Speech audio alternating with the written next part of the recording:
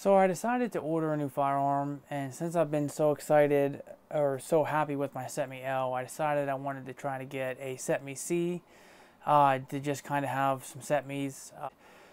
So I found this surplus kit build from Southern Tactical on Atlantic Firearms.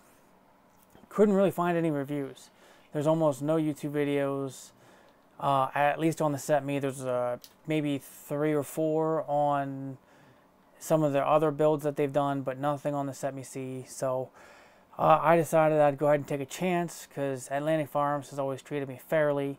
So I figured if I got this gun and it was junk, I could probably work something out with Atlantic Tactical. So, or I'm sorry, Atlantic Firearms. So anyways, this is how it comes. There is a magazine in here, a Cetme mag. Comes with 1 mag. And I'm going to take this off camera and pull the gun out. This is the Battlefield Pickup Cetme C. This one was on sale for $1,100. It was supposed to be distressed to match the original kit. I'm not very happy with the way it looks, but so anyways, so I went back and forth between this or a PTR, and I decided to go with this because it's built off of a surplus kit, plus I wanted something to go with the Cetme L. So, and the PTRs are more of a G3 clone than a Cetme clone. So anyways, so try and get you a decent look here at the rifle. I did leave the bolt up. I actually took this out and shot this. You can pay special note to right here. You see that?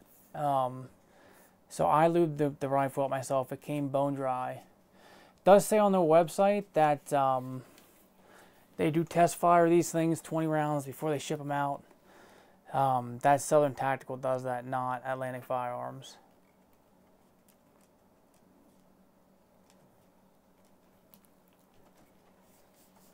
And also, I thought that was cool. Is some original markings there from Cetme. It even says SB Santa Barbara. And again, note the finish there. You can see that.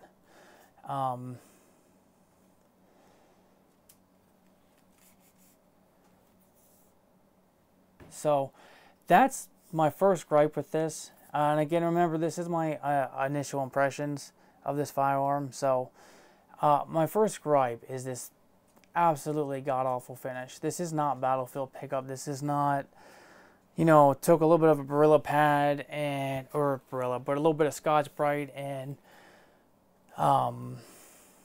you know, made the gun look distressed to match the kit. This is, somebody literally took a Dremel or a wire wheel and just, I mean, look at that, the whole way down the fucking side of the receiver.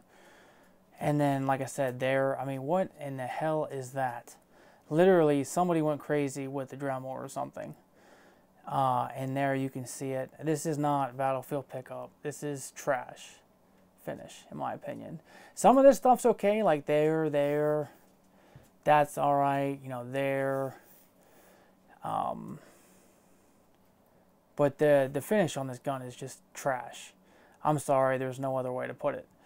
So, also, another gripe is there's a crack in the pistol grip, which isn't a huge deal, but still, probably could have put a different one on there.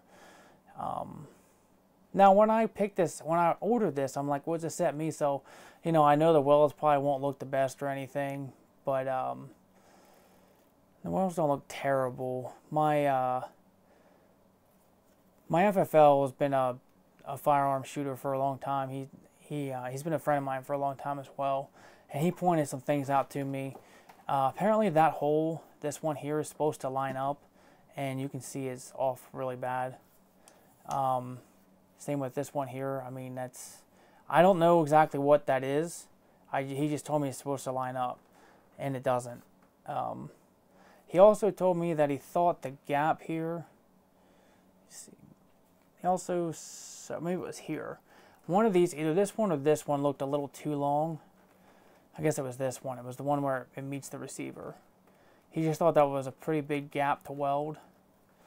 I don't know. I'm not sure. That's what he told me. But the other thing was, when I got this to the range, I wanted to disassemble it, at least just pull the buttstock off and put some lubrication on the spring. This pin comes right out, no problem. Just like they're supposed to, and it stays in. I mean, it's not loose. This pin here will not come out. I beat this pin with a fucking magazine, and I was starting to get it out, but it still would not come out. And I was trying to grab it with pliers. You can see I kind of dicked it up a little bit. I was trying to grab this once I got it out with the magazine. Once I got it fairly halfway out, I tried to grab it with a pair of small pliers. Wouldn't come out. Absolutely would not come out. So I beat it back in with a magazine, and I just didn't put any lubrication on the recoil spring. So I guess I'm going to have to take a punch and a hammer to it to get it out. And then I don't know if I'm going to replace that pin or if it needs some material taken out. I don't know if something's wrong with this stock, this end piece here. I'm not sure, or the receiver. I don't know what's going on there. But I mean, you can see how fucking hard I'm pushing on that. I mean, that's insane. Absolutely insane. That's like almost welded in there. It's not. It'll come out, but still. I think the wood looks okay. I don't know if that's supposed to look like that or not. That looks a little weird to me. My Cetme L just has a pin there, and it comes in and out easily. I thought this would have a pin there too, but it looks like there's a screw in there, which whatever. They didn't even bother to touch the barrel and make it, battlefield pickup. They did nothing to the barrel, which is pretty messed up.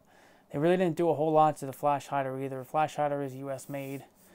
And then the other thing that I don't like about this gun, and it's going to be impossible to show you on camera, I'm pretty sure. This gun is pretty, okay. It really gets caught up there. Like, it's really fucking hard. I mean, really hard to push up in and to lock it in. And then, once it is there, it kind of gets hung up. Now, I will say that I shot this gun. I shot 40 rounds out of this today. I will insert the footage at the end. And it did function. It functioned 100%, well, 99%. I had 5 rounds loaded in a surplus mag, not this one. This is surplus, but not this mag. I had 5 rounds loaded in a mag, and I tried to do the HK slap, and all it did was just catch. It didn't actually go in. I had to pull it back and let it go again, and then it went.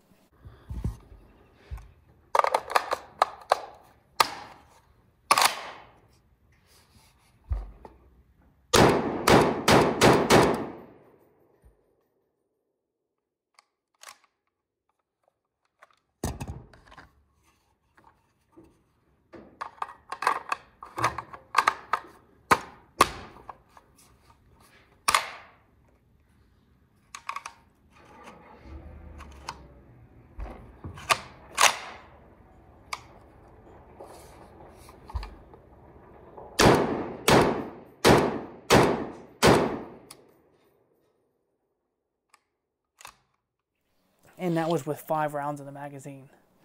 Now that could have been just part of it breaking in.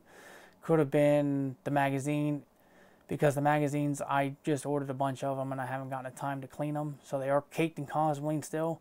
So it could have had to do with that, but once I got it to go, it cycled the rest of the rounds fine. I will say that at first the gun felt somewhat sluggish. I was using PMC bronze, but then I switched to Freedom munitions, and it didn't feel sluggish anymore. So I'm assuming that's the PMC bronze. It does sound like there's some wearing going on in here when you're shooting. You can feel it sounds kind of like sandpaper. I don't think the camera picked it up, but it sounds a little off. But I mean, it's cycled, so I guess it is what it is. But yeah, this is kind of upsetting because I was really excited to get this, and I was like, oh yeah, I'll be one of the only ones to put a video out on this. This is gonna be awesome, and it's still cool. I mean, it's not that it's not awesome. It's just disappointing. I mean, this was $1,100. If I had to do this again, I probably would have just spent the extra $100 and bought a PTR, because Atlantic Firearms actually has PTRs on sale right now, and I would have just got a PTR GI-R, and it would have had the rail on it. I do have an optics mount here. I already have it, and I have an optic coming. Yeah. So, anyways, it's still a neat rifle. It just, honestly, this just reminds me of like the early century builds, like just crappy. I don't know. I mean, it's tight. The wood's tight. It's not like nothing's rattling. It really just reminds me of an early century build. And I'm not super thrilled with it. I'm not trying to beat him over. Like, I'm not trying to be super mean about it or anything, but I got to just be honest, and I'm just being honest. Oh, that's the other thing. Yeah, I forgot about that. So these magazines, if you have the bolt locked open or closed, does not matter. Empty or loaded mag, you literally have to, you can't just insert the mag. It will not go in there. You literally have to smack it on the back every single time. Again, if the bolt's open, doesn't matter. You still have to do that. It will not lock in unless you beat it. Now, maybe if you guys have Cetmes, if anyone else had a Cetme C, you can let me know. I had a C308 back in the day, and the C308 was a lot nicer compared to this thing. And I'm not just talking about the finish, but it is what it is. So, anyways, I have 300 rounds we're gonna put through this. I'm gonna try to mess the finish up or try to do something with the finish. And you can see there that safety isn't in right. I mean, it's in. It just, maybe that's how they look. I don't know, but that looks a little weird to me. Anyways, so let me get some time on this. Let me mess with the finish a little better. Let me see if I can't fix this pin here. See if I can't lubricate this a little better and see if I can get it less sticky, see if it breaks through, and we'll see what my 300-400 round impressions are. Hopefully it'll increase. I do like the gun. I mean, I love the wood, looks good. I'm glad I'm glad I got it, but it's just one of those things when you get something, you're expecting one thing and you get another. I mean, look at that finish. That is just horrible on that trigger pack. I don't even know if there's anything I'm going to be able to do with that. But, I mean, besides refinish it. And maybe that's why these were on sale for $1,100, because when these first came out, they were $1,300. And then they were lowered to $100, so maybe they messed the finish up and they decided to lower the price on them. I'm not sure. But, anyways, that's just a quick... not really quick, but that's my initial impressions. I'm going to insert the shooting footage, and have a good day, and let me know what you guys think, and I'll see you on the next one. Thank you very much.